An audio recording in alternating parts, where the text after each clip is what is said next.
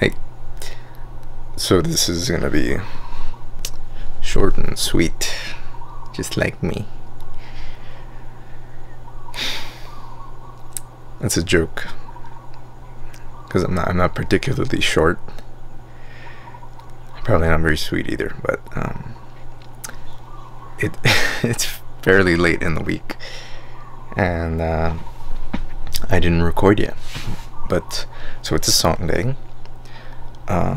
Call me lazy, but we're gonna do it like we did before, one time, and there's a song that it's just better when the original artist does it.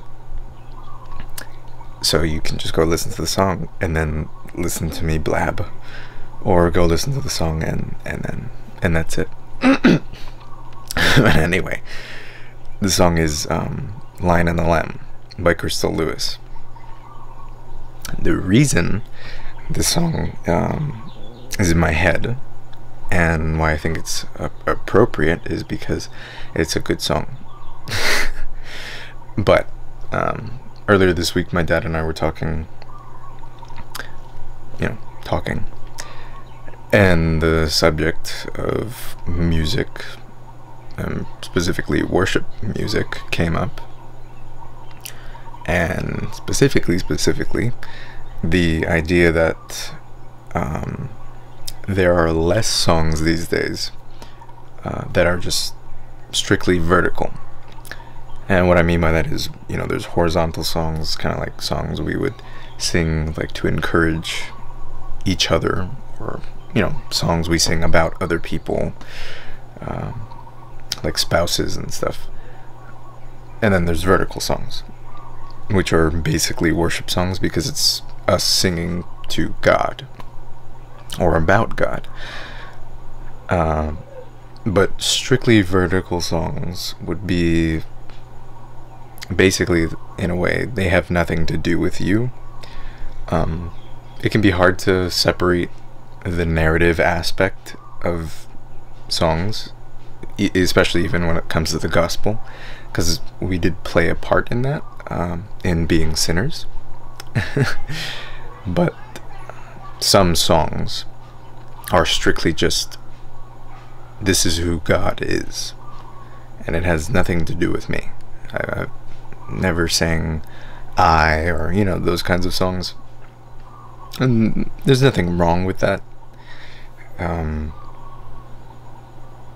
But it's interesting, and during the conversation it was mentioned that would almost be the epitome of a worship song, is that it is exclusively about who God is, what He did,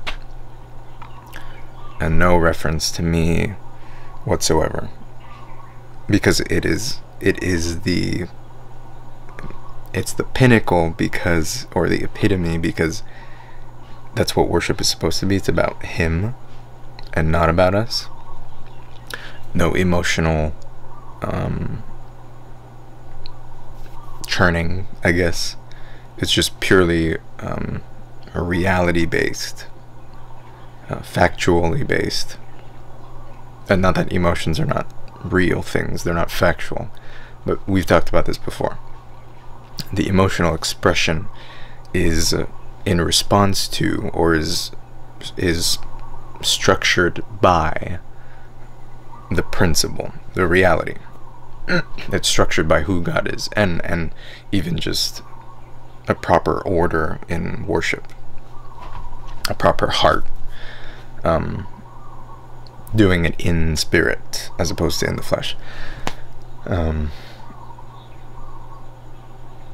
it's the song was also, I think it popped into my head too, because there's been a common theme recently about heaven, which is, we've talked about that, but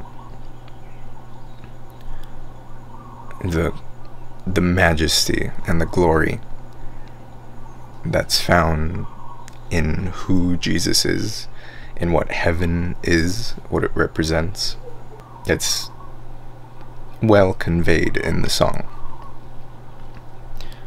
But yeah, so I think that's it. Lion and the Lamb, Krista Lewis. It's one of my favorite songs, I can say. Just thinking about it now, I think that's one of my favorite songs of all time. And I don't listen to a lot of music, but like I said, it's well, it conveys well the picture of who he is, and she's got a great voice, and the music is always great. But anyway, short and sweet. So yeah, who God is got nothing to do with me. He stays the same regardless of what I do, or the gospel is still the gospel even if I don't surrender to it. But it is the better thing to do so, to acknowledge him as the Lion and the Lamb and all the other things that the song describes. But anyway, so I guess you go listen to the song now, and I'm done, so you don't have to come back. But I'll see you guys next time.